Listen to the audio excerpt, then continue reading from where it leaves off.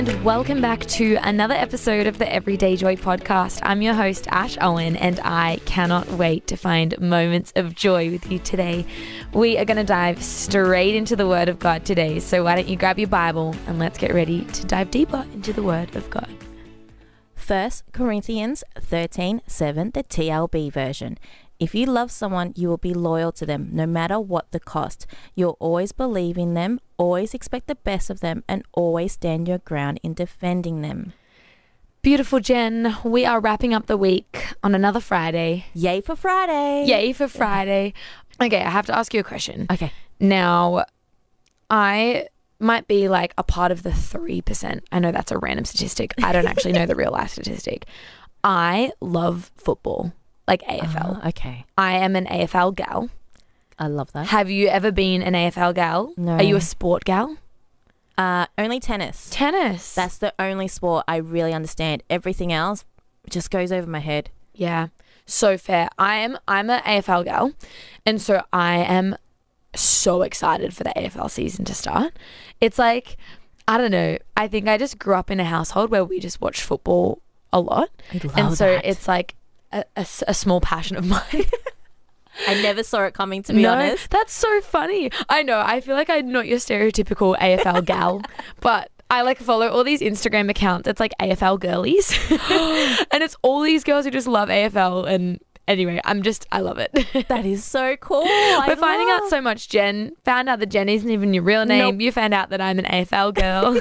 It's all about the learnings this week. It's so cool. So we're looking at 1 Corinthians 13:7. Oh, love this verse. What are your thoughts around this, Jen? It's so much love. And I feel like this week is all about love. It really is. Didn't even mean it to be, but it is.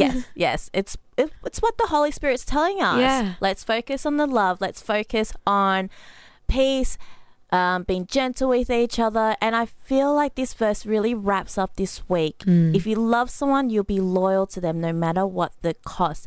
I mean, at first I was like, really? At what cost? Is it really cost? But no, coming back to it, everything here is a really beautiful definition of love. And my first thought was, God. Only God can really show me this type of love. And I'm going to try my best to be exactly what God has told me, to be loyal no matter what, and to believe in them and always expect the best. And it's really changing my mind to go, no, let's not focus on the negative. Let's focus on the positive. So that's my first thoughts. It kind of relates to yesterday's episode where we kind of talked about how so often we go straight to negativity. And I think, man, it happens so often in relationships, in friendships, no matter what it is. I just feel like we're all so guilty of not seeing the best of people or expecting the best of people when things happen. Our first thought is always, why did you do this to me? You're not listening, all these things. But actually, if we kind of go, okay, how do I believe the best of people? And I think that if we live our whole lives only expecting the worst and thinking the worst, it's almost this perpetual misunderstanding, perpetual disappointment. Yeah. Whereas if we believe the best in people, like we almost can change any circumstance to be good. Yeah. It's just having that positivity band-aid on it. Yes. And I think what you said there, positivity band-aid, I think that it gets a bad rap being positive sometimes. Everyone's kind of like, well, you're just faking being positive. But I actually think there is a way to look at any scenario, even if it's negative, even if it's bad, and go, okay, God, like, help me to see the good in this. Help me to see what you're doing in this. Because it really does change the way we go about it. I just love that line where it says, always expect the best of them and stand your ground in defending them. You know, it makes me think about like relationships and my relationships with Tobes. And we kind of talked about this earlier about a different episode, but particularly when it comes to relationships, I would say the majority of mine and Toby's arguments come out of not expecting the best of them, right? Expecting that a decision they make, something that they say is them deliberately like trying to hurt us. Yeah. But how often is it just either miscommunication, misunderstanding, unawareness, whatever it is? Like we were kind of laughing before that men and women are so different. So different. So different.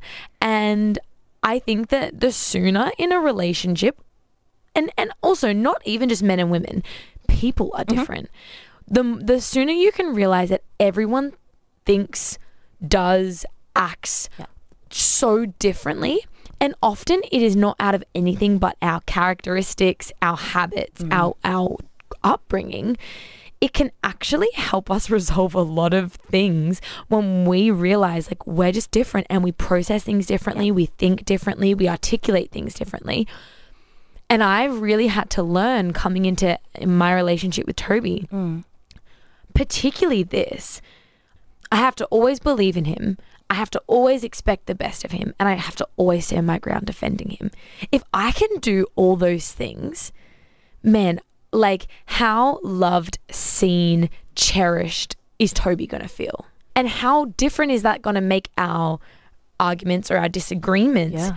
Because it's not two people clashing. It's us having a misunderstanding and working out how we can do better. Yep. I remember when Kev and I were in a therapy session. I can't remember why. I think we were at a point of our relationship that we're like, okay, what's going on? Why do we keep fighting over the same thing again and again? And like, we need to see someone. We need to bring someone else just to speak it out. Someone neutral, someone we don't know. I love that.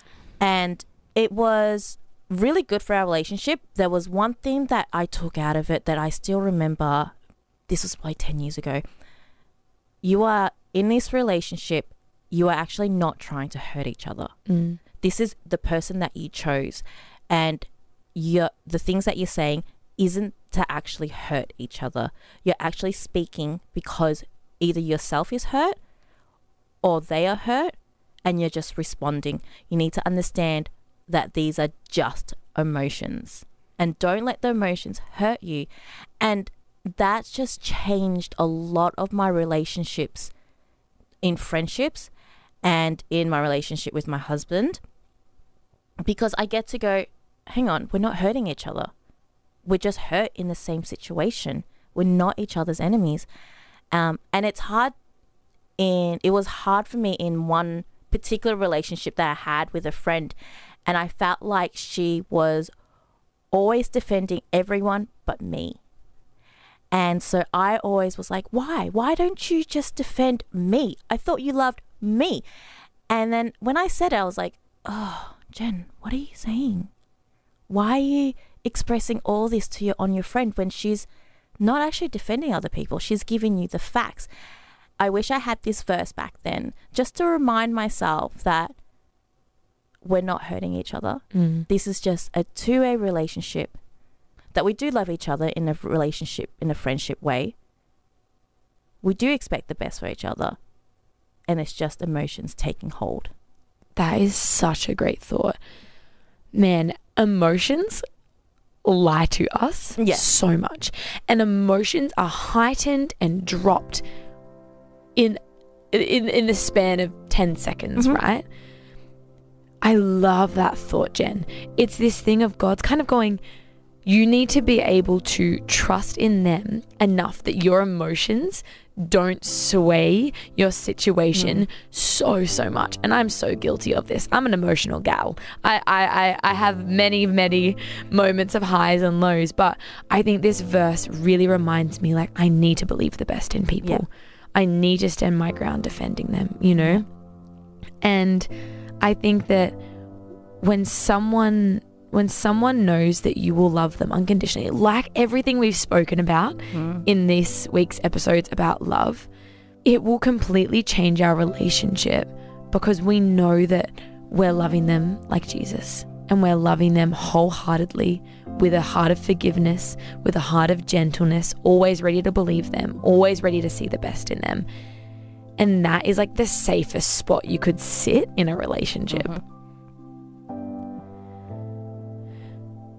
This week has been all about love, all about being gentle, all about believing in people. Man, it's such an easy thing to let our thoughts slip to the negative, to the disapproving, to the disappointed, to the frustrated. But this week, whether it's in your marriage, your friendships, your relationships, let's see the best in people. Let's take time to know and expect the best of them. I hope that this week's episodes reminded us how to love well. Man, if the Lord of Lords loves you and loves me, how can we love other people? I can't wait to dive even deeper into the Word of God with you next week. But until then, I pray you're able to find moments of joy.